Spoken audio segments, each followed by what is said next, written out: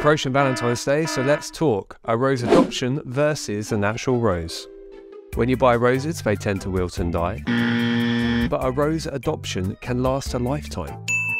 Roses might be thoughtful, but they're also very common. But adopting rose for a loved one will make a unique and very special gift.